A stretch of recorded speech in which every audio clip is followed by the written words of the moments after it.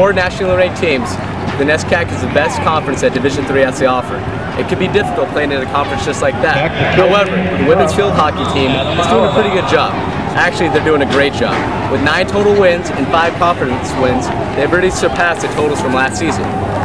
With 5 games to go, they will rely on excellent senior leadership to make a run at the NESCAC championship.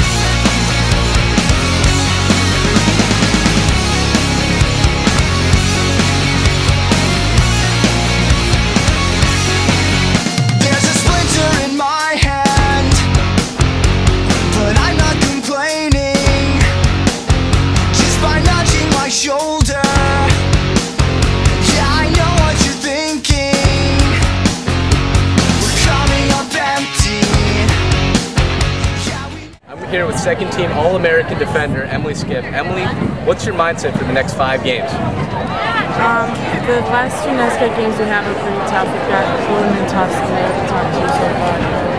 So those will be great games, and it's our goal to play them like an American.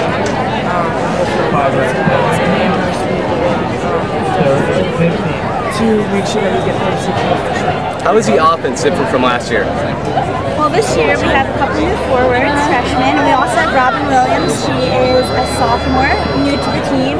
She's from Zimbabwe and really doing a great job. Playmaker, distributes the ball very well.